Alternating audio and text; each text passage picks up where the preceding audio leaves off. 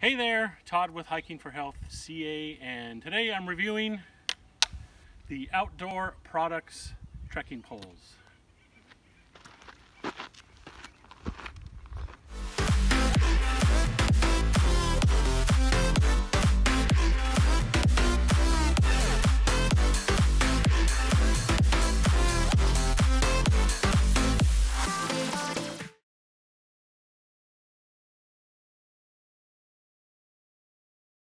So many of you who are experienced hikers hear Outdoor Products, you automatically think big box store. That's a cheap product.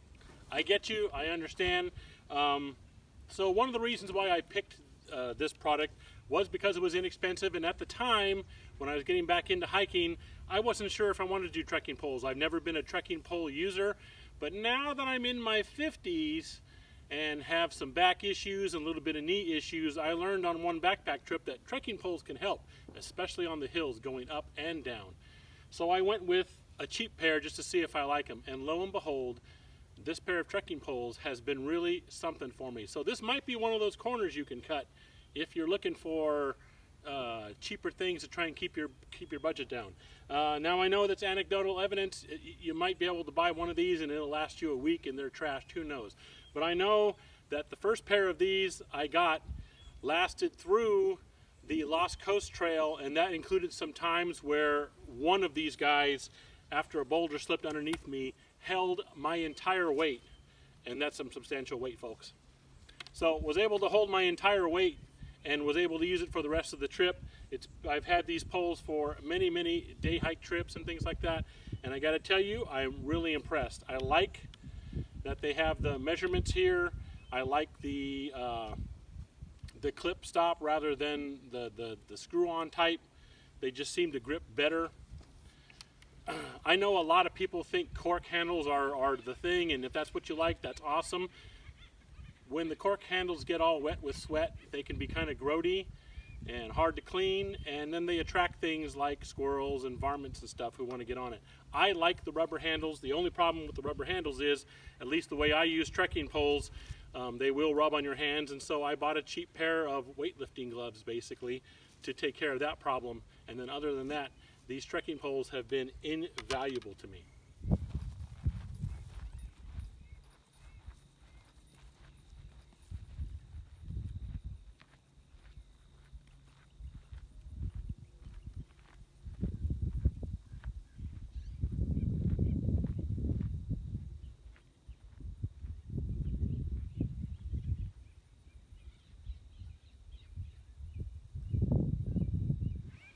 So, for the Outdoor Product trekking poles, one drawback I have found is, unlike a lot of the more expensive poles, these tips, they're not removable. You can't take them off and replace them with other tips and stuff.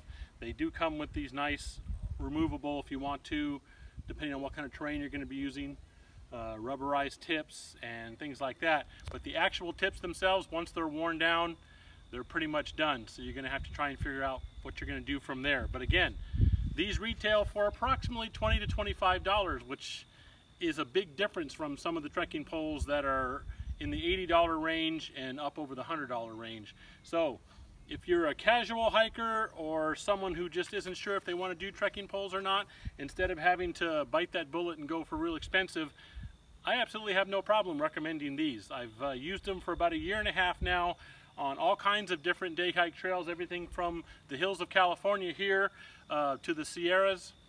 The Lost Coast Trail was the biggest test for these, and that terrain was just crazy, and these held up great. For those of you who use trekking poles to set up your tent, I have no idea how these will work or not. So sorry, I can't review that part because my tent is freestanding and I don't need trekking poles for it. But all said and done, I want to give these 4 out of 5 hiking boots. I like them quite a bit. This is the second pair I've had. The first pair is still usable. I just bought a brand new pair when I was going to try and attempt the Pacific Crest Trail, so I wanted a new pair to go along, and I was going to carry these as far as I could. Unfortunately, if you've been watching my channel, you know that didn't go very far, but it wasn't because of these, that's for sure. The poles did really good. So 4 out of 5 for these outdoor product trekking poles. And that's my gear review for this time. We'll see you next time.